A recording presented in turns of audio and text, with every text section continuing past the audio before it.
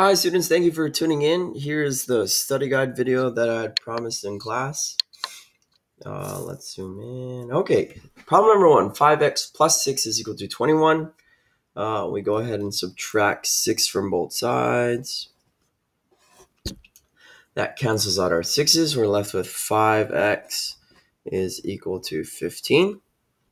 Dividing both sides by 5, we get x is equal to 3. All right, question number 2, we have 3m divided by 7 is equal to 21. So opposite of dividing by 7 is multiplying both sides by 7. All right, so multiplying by 7 cancels out that denominator.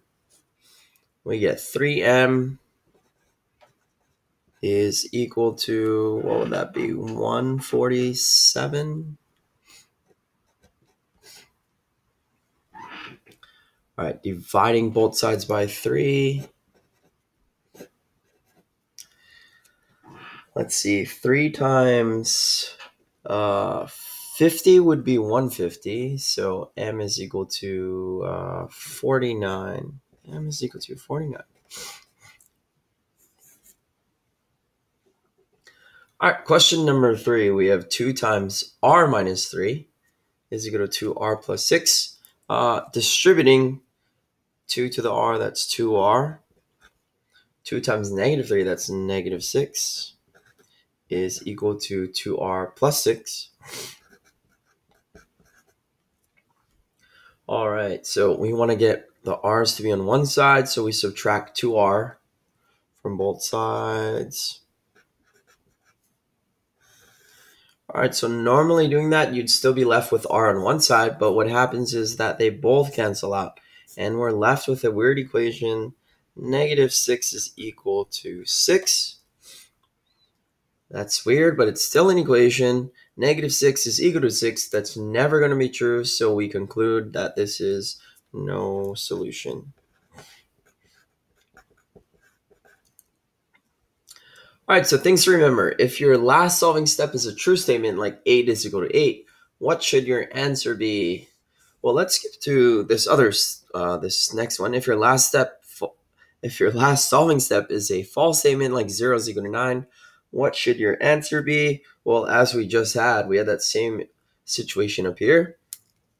So that was no solution. So basically, if we have a number equaling a number and it is true, that would be the other situation we think about. Infinitely many solutions. Infinitely many solutions. All right, what is the difference between an equation and an expression? Well, if we think about just an expression doesn't have an equal sign. So, no equal sign. And then, of course, the equation does. So, equal sign. Once again, no equal sign and equal sign. That's the only difference. Huge difference, but that's the only difference. All right, question number 4. Find the domain and range of each relation, then determine if the relation is a function. If it is a function, state it. Okay, so let's see. We have our coordinate points, right? We don't have a graph. They're just coordinate points. So we want to use our set notation to write this domain. Domain is all our x values. So let's see. In order from least to greatest, we would write 0, 2, 3, and then 8. Once again, using our fancy curly brackets. So 0, 2, 3, and 8. And our range, well, that would be our y values. So let's see, that would be 1, 2, 2, and 5. But remember, since that 2 repeats, we don't have to write it twice. So 1, 2, and 5. And is this a function? Yes. Yes, it is. There's only one y value for every x value. Or if we remember the easy way I stated it during class, each x has only one y. Each x is only one y. So yeah, that matches up with our definition here. Function, yes. All right, question number 5. Graph the equation below on decimals.com, then state the domain and range. 1 second. All right, so if you graph this on decimals, the domain, remember domain is the furthest left our graph goes all the way to the right. So we would have, using our brackets, that'd be negative 2.828.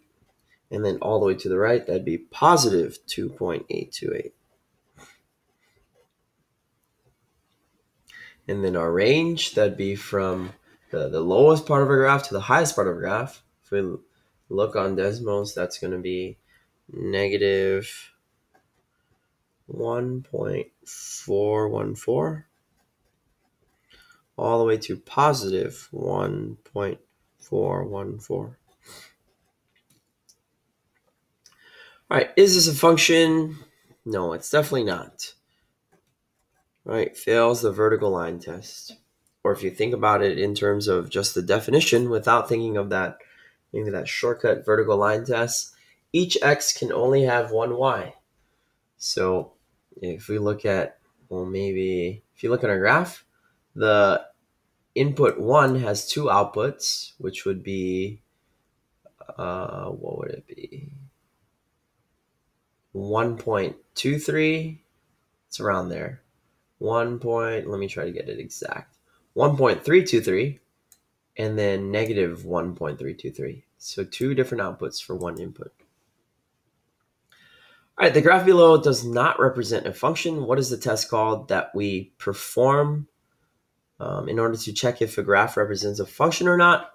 Well, the vertical line test, as I just said. So literally we can draw a vertical line test anywhere on this graph. But if we draw one right there, that fails the vertical line test, right? Because it passes our graph at 2 points. Right here, and then right there. So not a function. All right, moving on. Question number 7, function notation. Find f of x plus g of x minus h of x. All right, so f of x, that's 3x squared. G of x, that's 2x minus 6, so plus 2x minus 6. And then h of x, so let's be careful here. We're subtracting h of x, so we have to subtract the whole thing. So minus 3x plus 1, right? We have to subtract the whole thing, so we put it in parentheses. So that definitely changes our expression, right? Because we can think of as distributing this negative one. So we would have to write minus 3x, and then that plus 1 changes to a minus 1. And then we bring everything else down. 3x squared plus 2x minus 6. All right, and then 2x minus 3x. All right, let's start at the beginning. 3x squared, right? There's no other like terms. 2x minus 3x, that gives us minus x. And then negative 6 minus 1, that gives us minus 7. And that's your final answer. All right, question number 8. They actually tell us what x is, and they actually tell us what x is for the f function and what x is for the h function. So as I did in class, try to figure this out separately, right? F of 3, that's going to be equal to 3 multiplied by 3 squared. All right, order of operations. I saw in class a lot of you had 81 because you multiplied 3 times 3 and then you squared it. Order of operations, we do exponents first. 3 squared, that gives us 9. 9 times 3, that's 27. Then let's figure out h of negative 2 first. Well, h of negative 2, that tells us we plug in negative 2 into this function. So 3 times negative 2, then plus 1. So that gives us negative 6 plus 1, so that's negative 5. Then now we put everything all together. We know f of 3 was 27. We're going to bring down that minus. We're going to bring down that 2 because we still have to do that. And then we're going to multiply it by whatever we got for h of negative 2. We said that h of negative 2, we did the math already. That's negative 5. All right, so now we do this. So multiplication first, right? Negative 2 times negative 5. That'll be 27 plus 10. Final answer is 37.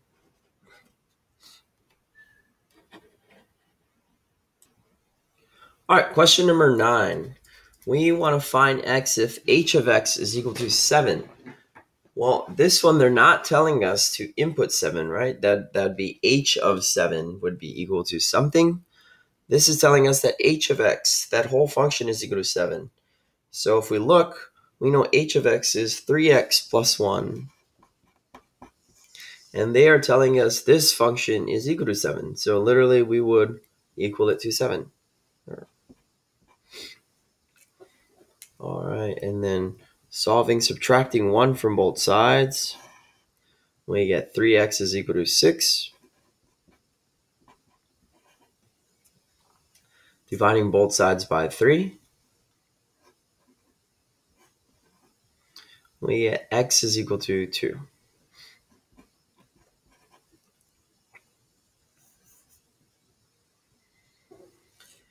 All right, question number 10. Find a if g of a is equal to 2. Then use that value of a to find f of a. So this one sounds confusing at first, but just take it one step at a time. Let's work with that first statement. Find a if g of a is equal to 2. So g of a, that tells us wherever we see an x, we're going to replace it with an a. And we know it's going to be equal to 2. So what's our g of x? Our g of x is 2x minus 6. So we write 2a minus 6. So 2a minus 6. And we know that's going to be equal to 2, as it says. And now we just need to solve for a. Adding 6 to both sides, we get 2a is equal to 8. Dividing both sides by 2, we get a is equal to 4. All right, so that's the first step. Now they say use the value of a to find f of a. Well, we know a is 4, so now we need to find f of 4. So let's see. F of 4, that's going to be equal to, well, what's our function? F, that's 3 multiplied by 4 squared. All right, once again, order of operations. Exponents first before multiplication. So 4 squared, that gives us 16. And then 16 times 3 gives us 48.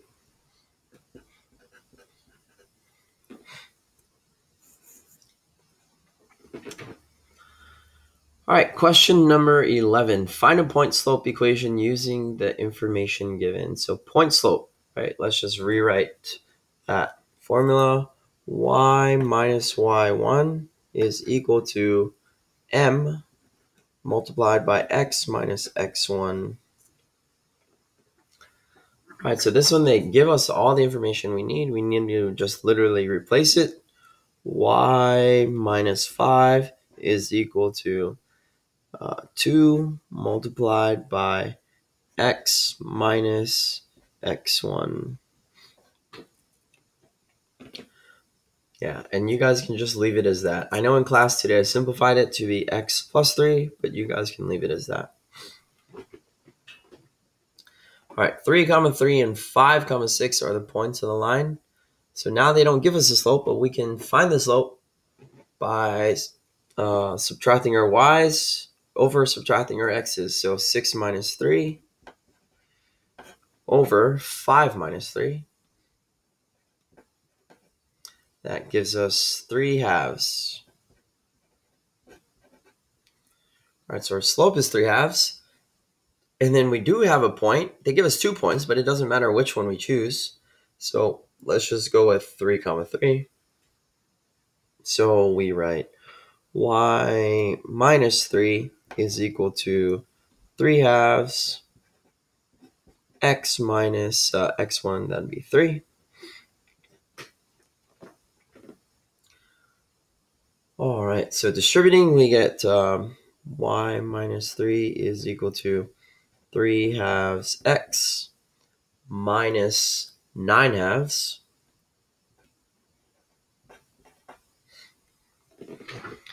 And adding 3 to both sides, right? We want to get rid of that subtract 3. So add 3 to both sides. We get y is equal to 3 halves x. Okay, let me just not skip steps. Minus 9 halves plus 3. But we want to make this the same denominator. So that'll be plus 6 halves.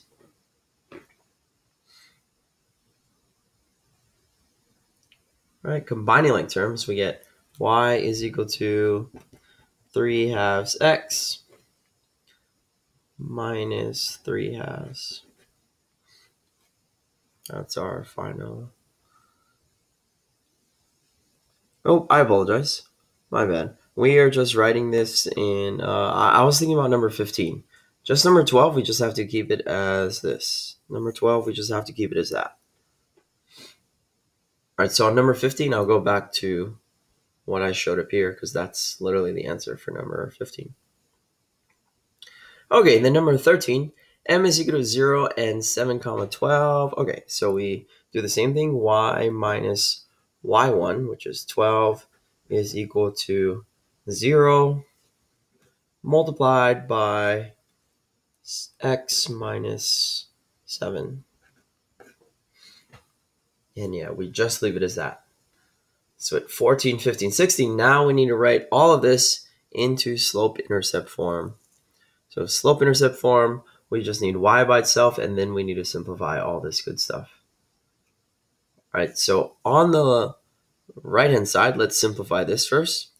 We get y minus 5 is equal to, so that's going to be 2x. Let's just not skip steps. 2 multiplied by x plus 3. Distributing that 2, we get y minus 5 is equal to 2x plus 6. Adding 5 to both sides, we get y is equal to 2x plus 11.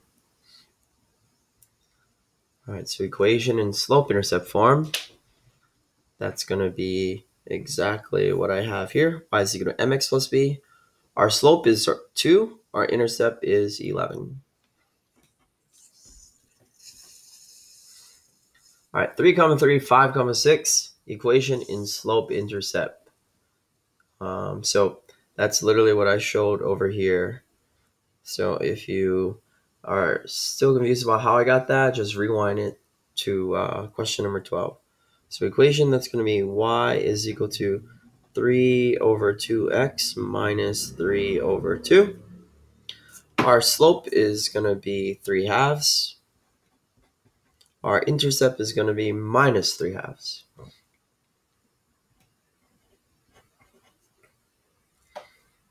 All right, equation in slope-intercept form, so we need to simplify this. We know that 0 multiplied by anything, that's still going to be 0. It doesn't matter what this number is. So we get y minus 12 is equal to 0.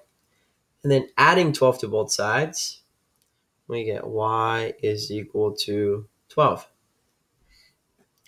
So that's our equation in slope-intercept form. We don't have a slope, but we do have a y-intercept, specifically 12. So y is equal to 12. Once again, no slope, right? No slope, so 0. And then our intercept is going to be 12.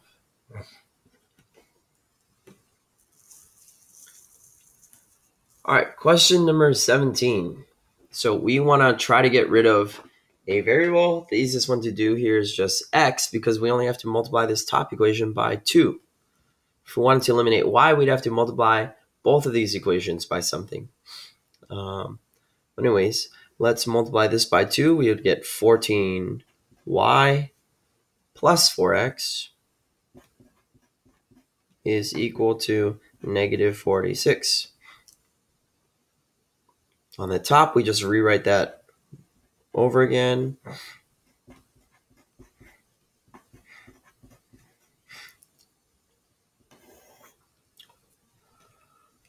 All right, 4x minus 4x, that cancels out. So we are subtracting these equations.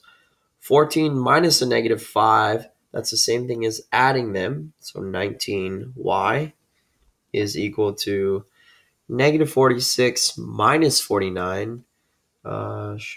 What does that give us? 95, I think, minus 95. Yeah, minus 95. All right, dividing both sides by 19. We should get negative 5, hopefully. Yeah, that sounds correct. Y is equal to negative 5. All right, we already have y. Now we just need to find x by plugging back in. I like working with this one. Looks simpler. So 7 times negative 5 plus 2x is equal to negative 23. So that's going to be negative 35 plus 2x is equal to negative 23. Adding 35 to both sides, we get 2x is equal to 35. What would that be? 12? Yeah, 12. Sorry. And then dividing both sides by 2, we get x is equal to 6.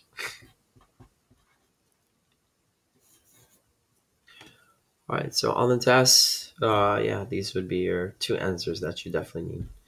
Number 18, it gets a little funky. So I told you guys you didn't have to do that one. We just get fractions for those. Not that fractions aren't okay, but it's just really, it gets really messy. All right, question number 19. So for this one, I would recommend just substitution, because we already have y solved for that, and now we just need to replace it, right? We know that y is equal to 3x plus 2, so we can literally replace that into that y, right? Because they tell us it's equal to that, so we're just going to substitute it. So 3x plus 2, we substituted for that, minus 3x is equal to negative 8. All right, then from here, 3x minus 3x, those cancel out. On the left-hand side, we're just left with 2. On the right-hand side, we're left with negative 8. All right, so 2 is equal to negative 8. That's never true, right? No solution. Or NS, as I said in class. You can just write that on your tests. All right, lastly, our 3x3 systems of equations. So we want to think about eliminating one variable. If I was looking at this, personally, I would choose to eliminate the x variable. But actually, the y variables looks pretty easy, and the z variables look easy as well, too. Just because, well, I don't want to go too in-depth about it. But anyways, with the x variables, we're just we would just be adding that second and third equation, and then with that first equation, you could just multiply by 2 and add it to that second equation. But anyways, that's just my line of thinking about which ones I want to eliminate. So first we have to eliminate our x variables, and then we should end up with an equation with just y and z. 2 equations, sorry, with just y and z. Anyways, let's just go through it. So I'm going to use the second and third equation.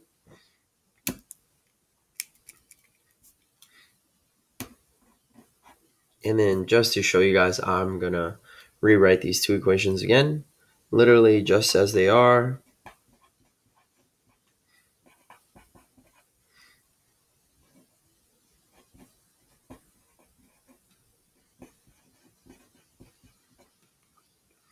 All right, so adding these equations together,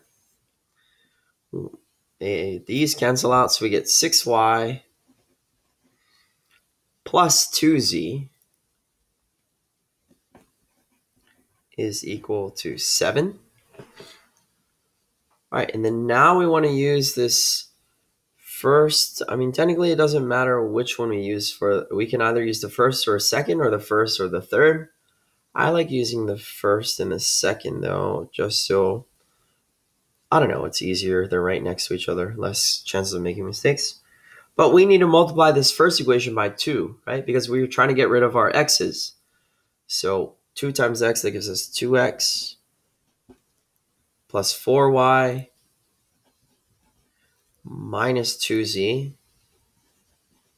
is equal to negative 8.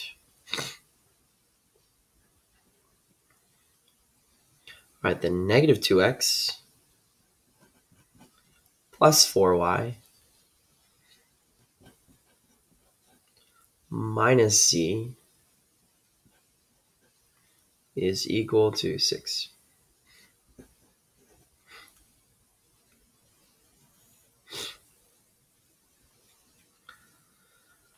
All right, so 2x minus 2x, those cancel out, so we're adding them, right? Adding the 2 plus a negative 2x. So now we have to add our y's. That gives us 8y minus 3z. That's going to be negative 2. All right, so now we have a systems of equations, right? So when I was seeing in class, a lot of you, the biggest mistakes is you're only, you weren't getting rid of the same variable from both of these. So we need to end up with 2 equations with the same 2 variables, y and z, y and z. Now we can use our systems of equations to eliminate a variable from here. So let's just, let's see, we want to try to get rid of, it'll be easier if we multiply this one by 3 and then this one by 2 so that we can get our z's eliminated. So let's do that. Multiply by 3, and then we're going to multiply this by 2.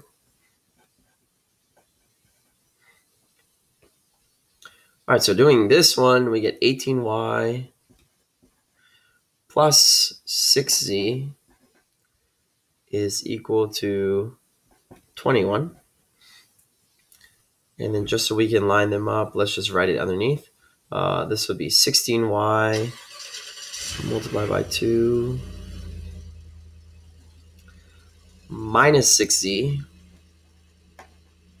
is equal to multiplied by 2 negative 4.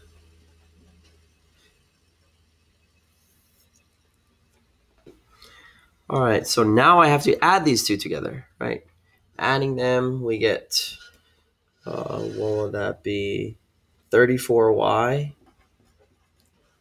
These cancel out, right? Adding them together cancels out. We get 34y is equal to 17. Dividing both sides by 34, we get y is equal to 1/2. All right, y is equal to 1/2. Even though it's a fraction, fortunately for us, it's a little bit easier fraction. But also, it's we already solved for one variable, and once you solve for one variable, it gets easier from here, right? We just plug it back into any one of these equations. Or it doesn't technically matter, but this one looks a lot easier. So 6y, or 6 multiplied by 1/2, plus 2 times z is equal to 7. So 6 times 1/2, that's literally, what's 1/2 of 6? That's 3. Plus 2z is equal to 7. Subtracting 3 from both sides, we get 2z is equal to 4. And then mental math, z is equal to 2.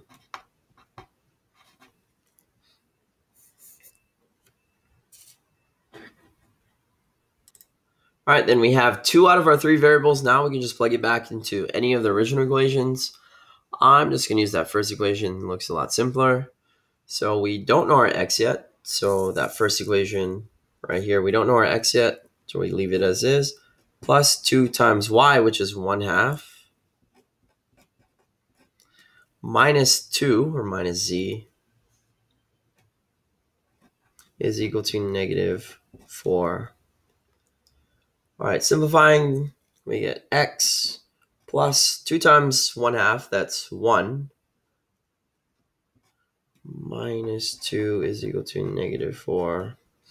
All right, 1 minus 2, that's -1. X minus 1 is equal to -4. And then adding 1 to both sides, we get x is equal to -3. All right, so we have our 3 variables. We are done with question number 20. All right, question number 21.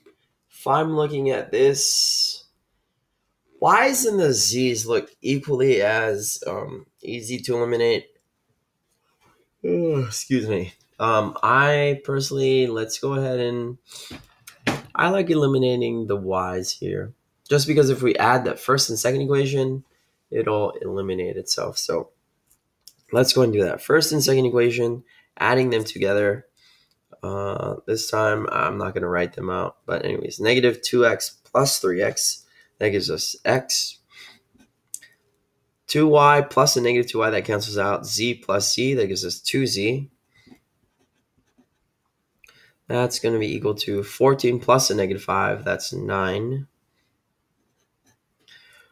All right, so now we need to work with this third equation.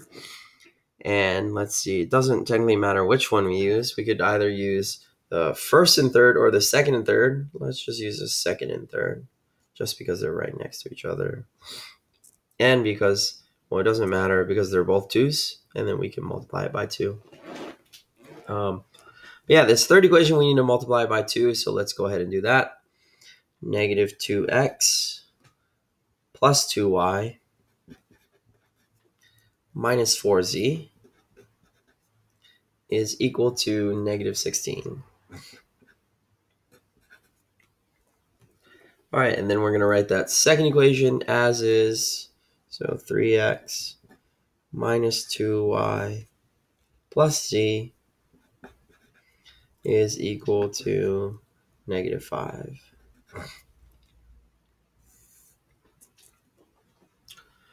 All right, so adding these together, right? 2y plus a -2y, those would cancel out. So we know we're going to add them together. -2x plus 3x, that gives us x. -4z plus z, that gives us -3z. That's going to be equal to -16 plus a -5, that gives us -21. All right, now we have systems of equations in x and a z, x and a z. Once again, make sure we have the same variables in each of these. And then let's put them next to each other. X plus 2z is equal to 9. Sorry, not next to each other. One on top of the other. X minus 3z is equal to -21. And then now we don't have to multiply by anything. We could just simply subtract these two equations, right? Because x minus x gets rid of this. So now we have to subtract this. 2z minus a -3z, that gives us 5z. That's going to be equal to 9 minus a -21, that gives us 30. Dividing both sides by 5, we get z is equal to 6.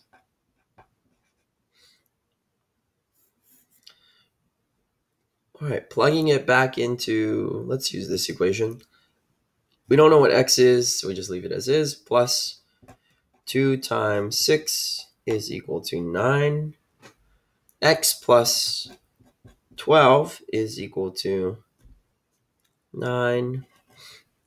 Subtracting 12 from both sides, we get x is equal to 9 minus 12, which is -3.